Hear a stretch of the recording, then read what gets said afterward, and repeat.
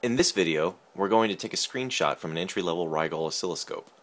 To ensure everyone can follow along with the video, we need to have everyone start from a common set of scope settings. And the easiest way to do that is to hook up your oscilloscope tip to the test point and hit the auto button. Now we'll position this waveform how we like, zoom in a little bit, put it in the center. Insert your USB key.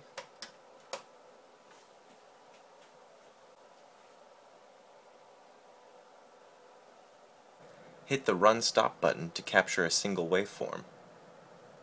Press the storage key to bring up the menu. We need to change storage from waveform to bitmap.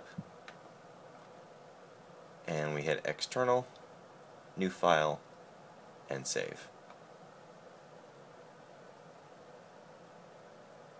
Now we can eject our thumb drive and take it over to the computer. The Rigol will save these as bitmap files. You'll probably want to convert them to PNGs before posting them online.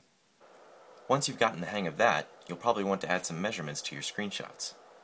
Hit the Measure button. In this case, we're interested in voltage, peak to peak, voltage, RMS, and time, frequency. And we hit Run Stop. Oops.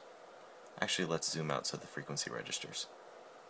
Run Stop, Storage, External, New File, Save.